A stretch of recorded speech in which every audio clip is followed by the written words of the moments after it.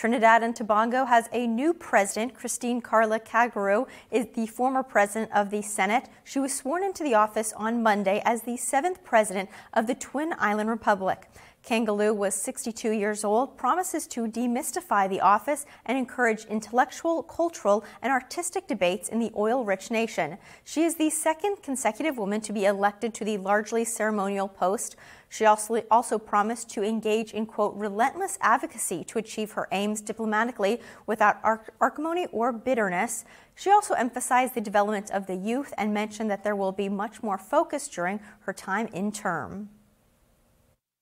One of the ways in which I would like to see the office of president made more and more accessible is by having its facilities put to even greater use in hosting cultural, educational, and artistic ventures, particularly among the youth. In her address, Kangaloo said she was aware of the disquiet surrounding her election to the position, and she has been nominated by the Ruling's People National Movement, of which she had been a member of some years ago. However, she reached out to all of Trinidad and Tobago to make sure her tenure was as successful as it could be. I would like to see the main ballroom and the grounds at President's House used to host displays such as art exhibitions by primary and secondary school students.